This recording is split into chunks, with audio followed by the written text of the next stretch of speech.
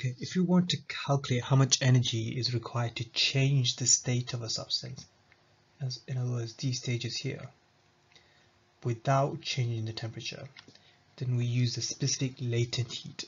In this case for fusion, it's the energy needed to change the state of a unit mass from solid to liquid without changing the temperature.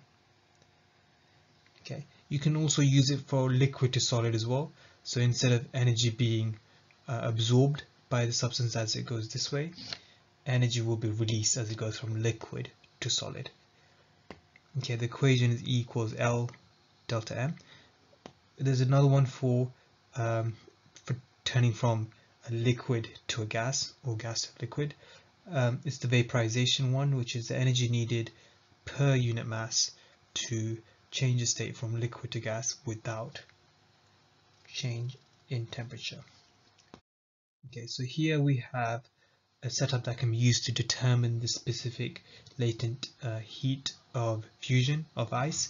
So the ice here is already at 0 degrees. So any energy that's supplied to it will cause it to start melting.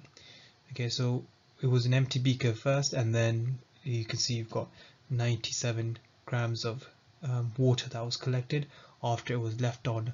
The heater was left on for 1 minute. So I'm going to calculate the energy supplied by the immersion heater. So power times time.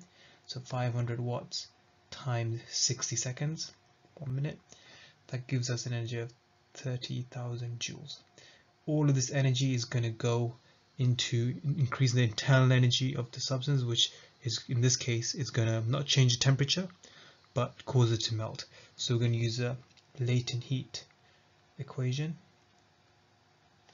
where the energy is going to go completely into melting it. We know the mass, but we need to turn that into kilograms.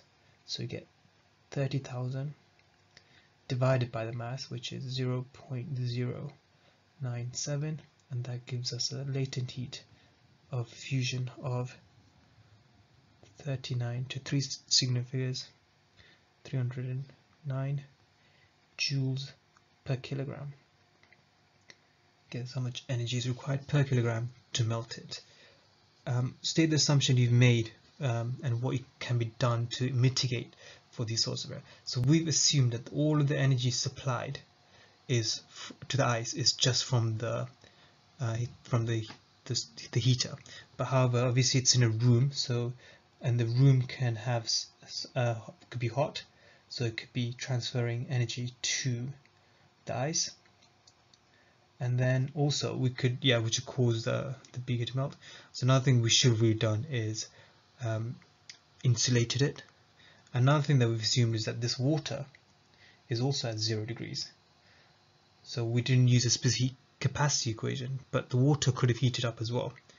So to avoid this, one thing is you could insulate the ice so there is no external input of energy from the surrounding. Another thing you could do is you can have another control experiment on the side, which measures with the empty beaker, which measures how much ice is melted on its own from temperature that's absorbed, from energy that's absorbed from the room.